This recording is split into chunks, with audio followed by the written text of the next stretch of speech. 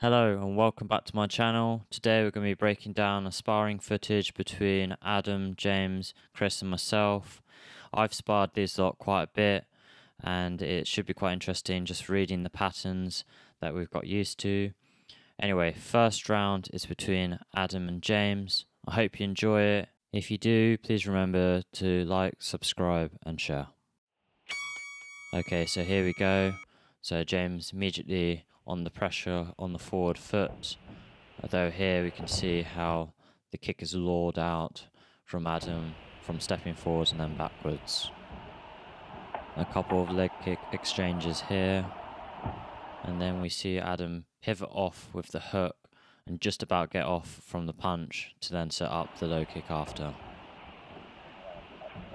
Here we see the use of the cross to set up the body kick underneath, and then we see the cross being utilized after the kick to kind of cover the kick on the exit. Another hand trap here that pushes Adam's hand up, and then a use of the front kick to the leg to kind of interrupt Adam's movement a little bit, and then Adam's kind of utilizing it back.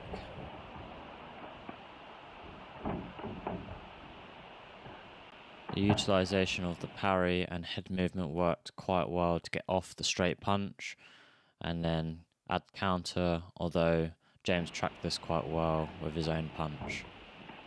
More head movement from Adam to get out of the incoming shots and using the lateral movement to get himself out of the corner. Here once again we see the utilization of step forwards to lure out Adam's inside low kick, and here we can see that the low kick landed for James, but also Adam looked to counter. As can be seen here, the jab is utilised down the middle, and then more head movement and lateral movement to get out the corner. After this check, Adam once again goes for the parry and head movement off to the side, but is getting caught a little bit with the incoming herding shots of James. And here we see more hand trapping, pulling the arm away, kind of keeping the range, and then we see Adam return with the body head shots from the right side, returned with the herding of the kicks from James. Here we just see a bit of an exchange between the two of them, James tracking and Adam once again using the movement to get out of the way. More centre line shots from Adam and more over the top shots from James. Adam uses the same tactic as James and gets an inside this time to get off the jab, and some good utilisation of the checking as well as some hand fighting going on. Here more exchanges, James using his pressure and volume to get the shots through for the end of the round. Okay, so round two between Chris and James, and immediately you can kind of see Chris using a lot of movement side to side, as well as James countering this by chopping the legs away and trying to deduct the movement a little bit. More inside control here and leg kicks. And Chris is using a lot of jabs to try to interrupt James a little bit on the incoming shots, and a front kick to keep the distance, as well as a left hook over the top where James kind of tracks to keep the pressure on afterwards. As we can see, the moving of the guard is being really effective, especially for James, and it means that it's harder to get your own strikes off because it cuts away one of your hands. And here we see Chris use the left hook again, but this time he grabs the leg to counter the low kick. Chris goes straight back to this left hook, in which James seems to cover with his shoulder, and this means that the hook can come over the top sometimes if there's enough commitment to it. James jams the jab to then get the low kick off, and whenever you throw a jab, your weight goes onto that front leg, so it leaves it a bit more vulnerable. And here we can see more attacks to the leg, as well as more left hooks being used to try to come over the top.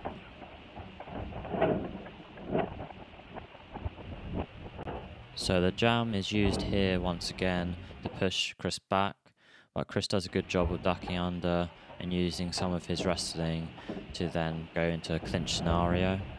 And here we see a bit of a tussle between the two of them to fight for control, although we aren't doing any takedowns in this round, so it's more to do with striking within the clinch and finding the dominant position. And unfortunately they go off camera here, so that signifies the end of the round. Round 3, James versus myself. So James is immediately on the forward pressure, knowing that I like to have distance and using a lot of the hand trapping techniques we've been talking about. Here we can see it being utilised, and I'm just trying to keep the movement going and using the side kicks and stuff to try to keep a bit of distance. Inspired by the Usman knockout, I look to pull the hand down and then throw my cross over the top, which seems to be working quite effectively recently. And here we see James catch my leg after I do this check. So here I return with a side/front kick, which gets caught, and then I end up getting pushed back against the cage. More forwards pressure, switching the stances, meaning that I'm having to deal with both stances, as well as the herding of the kicks to keep me in one space. Here I just check, and then I go for this pivot hook, as Adam did earlier, and then returned with the body kick, which actually comes in twice underneath, where it's in between the low kick and the body, interrupting my movement and forcing me to start a new exchange and get out of there. James's body kick once again isn't blocked completely clean, but I do manage to get a counter off with the jab. However, James keeps the pressure going and lands a couple shots off screen. Then I throw the side kick, which I've been trying to practice more to keep distance. And here I try to use the movement and just about get out of the way of the grab and then cross. Like Adam, I'm using my head movement to get me off of the shots, although James times my entries with low kicks when he knows my leg is going to be heavy on the ground. Because my leg is light here, it goes to the body, which isn't well protected there. And once again, I'd look to go for a bit more of the hooks to get around and out, but I'm getting kind of interrupted by these kicks, and that time I actually managed to move my leg just out of time there. Mixing in more kick exchanges, in which James keeps lifting up his knee, making it quite hard for me to kick cleanly, and the parries make it difficult for me to land a clean, straight punch. Here I have some good utilisation of head movement and parrying to get my counter left off, but I could have followed it up with a little bit more strikes than just a singular one. James throwing more low kicks that kind of catch me as I'm coming forwards. Here I fake low and then go high, so get the hook over the top of the guard. And then James continues with the pressure, and this causes me to actually be put off balanced, resulting in an attempted spin and the end of the round. Round 4, Adam versus myself. So Adam being slightly taller actually is quite a different kind of fight to the one against James. So quite a bit of movement between the two of us here. And I'm trying to do that double jab cross feint to kind of put off the timing to get that cross in. And here Adam uses a good fake to get in, and then I look to return with more crosses and left body kicks. So what I do here is I pivot off to the side to set up my body kick. So a lot of the punches were just there to get the hands to go high for the body shot. A side kick, and then Adam does a cool feint for the switch, which lures my kick out to be checked, and then more pressure forwards until I actually go round to the side, and Adam tracks me quite well with this body shot and low kick as I go around.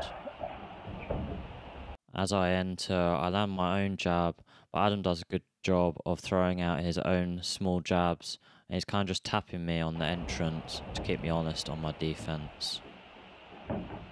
A well-timed low kick as I look to enter with my hands, and a good oblique kick here to open my stance out and make me a bit more square on for the attacks. Once again I move right to get Adam to move right as well into the left high kick, which is actually quite well blocked, and more jabs used both ways with some kicks introduced in there.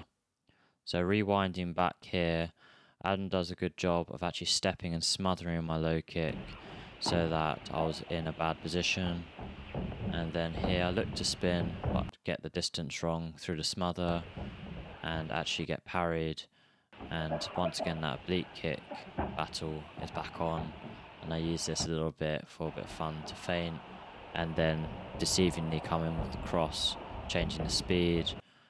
Adam is playing with my hand here, which allows me to set up that uppercut and cross from a different angle, and the jab to go upwards as well, until I get Sparta kicked through the cage.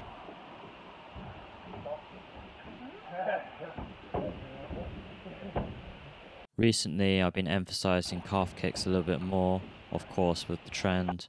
And here I throw two, just about get around the shin, and it kind of disbalances. And this probably causes Adam to try to disbalance me with the oblique kicks.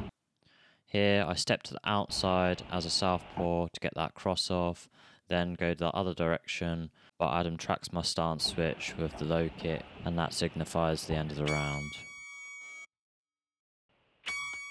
Okay, so round 5 between Chris and myself, and I begin with starting with a lot of low kicks just to interrupt Chris a little bit, to reduce the hooks of Chris a little bit and disbalance him out of position.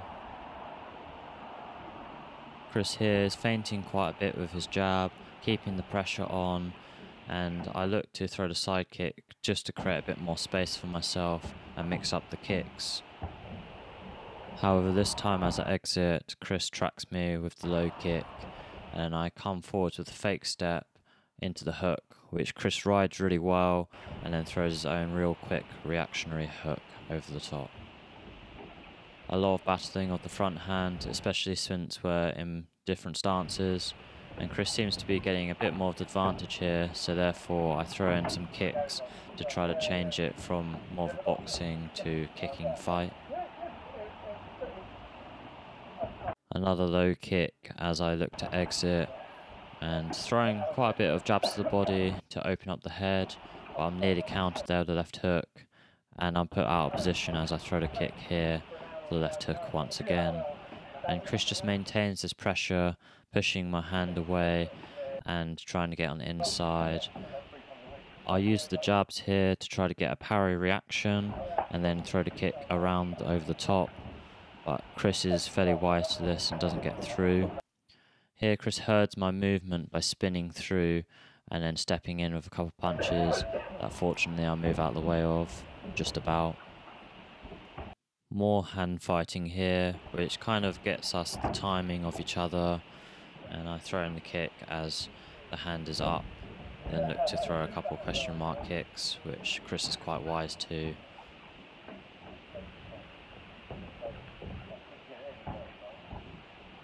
Chris this time times it and comes forwards, which keeps me honest with my kicks, makes sure that I'm not just throwing any lazy kicks out there and getting away with it. And here, once again, just about getting out of the way of the left hook, which is a super quick reaction, and there's a good low kick just there off screen.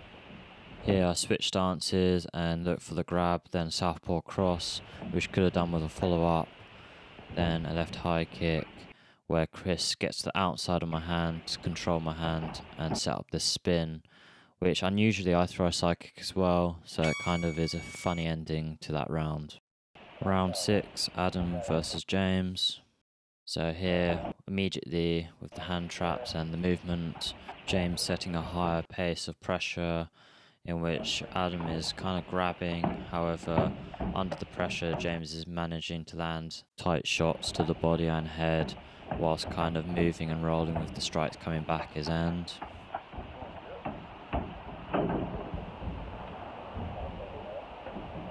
So we begin this exchange with a check, and then James grabs the hand, steps through, and is kind of pushing forwards, which causes the cable tie to come off. Gonna have to fix that. And then James grabs the top of the head and sets up the uppercut. So using the grabs to set up strikes afterwards and slot them in, and then you can see me in the background just grab it, and then a good exchange between the two, Adam going body head, then James continuing on with the kick to the cross, And Adam repeating the same combination again, using the front kick as a bit of a deterrence for distance.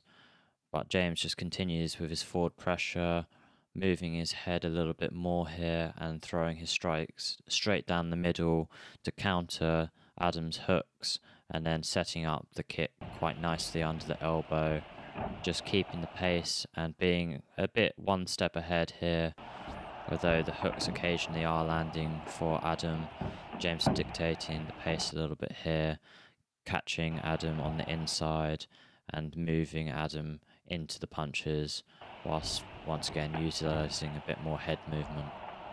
More herding combos, and Adam is just looking to move, and he uses some good checks and parries here to counter, although James will just continue on with the combinations, which ultimately gives an advantage, and then the pressure of the clinch, where James is using quite good head positioning and pressure, getting in the body shots underneath.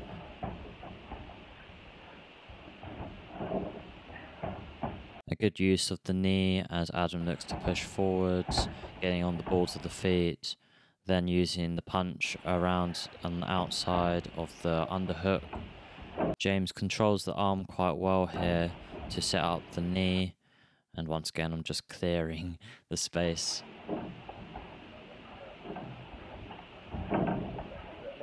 Once again you can see how the head positioning is making a big difference for who's dictating the control and the clinch, which allows one person to throw more strikes than the other person. Although Adam's doing a good job of trying to get the underhooks, but the height is actually playing as a disadvantage within this clinch, and more good knees to finish the round. Start of round 7, James versus myself again. So starting off with a lot of hand trapping again, and a lot of low kicks to counter my movement, and also whenever I throw a punch, my weight tends to go heavy on the leg. Here I'm looking to check a little bit more, but the utilisation of the body kicks means it comes over the check and in the middle, and once again that low kick to kind of negate my movement a little bit and herd me in a direction. After checking, I see the left kick. I don't expect the spin, but the side kick works quite well to keep the distance.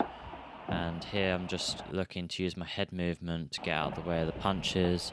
Although they might not be landing, it kind of gets me out of the way of James's pressure. And there you can see once again using the hooks to move my head off centre line and strike back. So a bit of a clinch battle here, and James uses his hand to push me back, and therefore controlling the clinch exchange a little bit more, and then using the kick to try to keep me herded and close.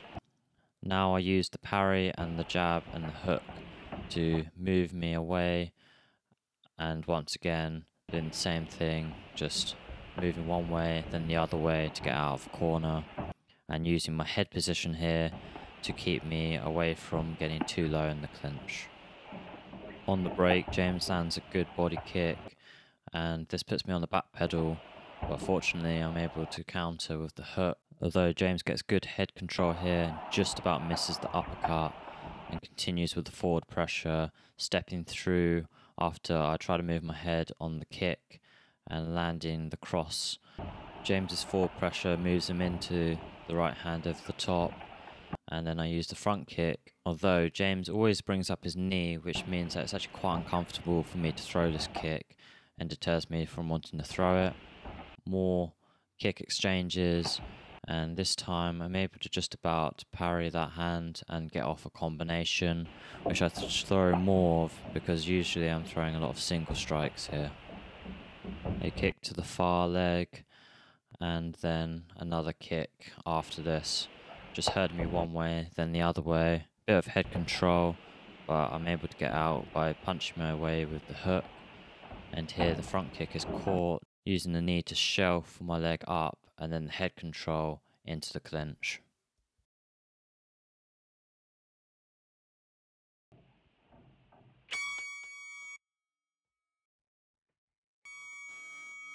Final round, round 8, Chris versus Adam. And here Chris uses a lot of jabs to start off with, and you see the oblique kick being used by Adam to just interrupt a bit of Chris's movement. But yeah, a lot of multiple jabs to come forwards and a frame being utilised to keep the distance. And here we see how the jabs are being effective, stopping Adam from throwing as much. But here, a nice slip into the body shot, but then an actual jab to the body from Chris as well.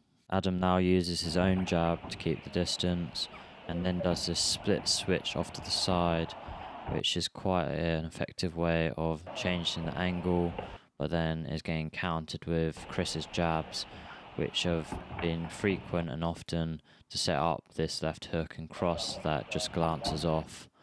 And once again, more jabs in between Adam's hooks.